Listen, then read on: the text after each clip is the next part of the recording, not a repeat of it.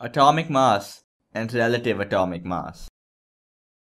Measurements at microscopic level is highly complicated. So scientists have come up with the concept of atomic mass and relative atomic mass for measuring, which will be used later for calculation purposes.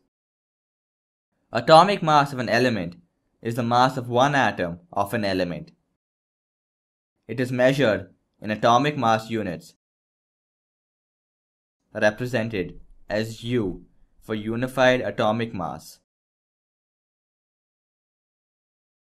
One atomic mass is a mass equal to exactly 1/12 the mass of one atom of carbon-12. The table has a list of few elements with their atomic masses. Hydrogen has 1 U, carbon has 12 U, nitrogen has 14 U, and oxygen has 16 U. You'll use few of these and learn more when we solve problems. Relative atomic mass, also known as the atomic weight. Relative atomic mass of an atom of an element is the ratio of average mass of the atom to 1/12 of the mass of an atom of carbon-12.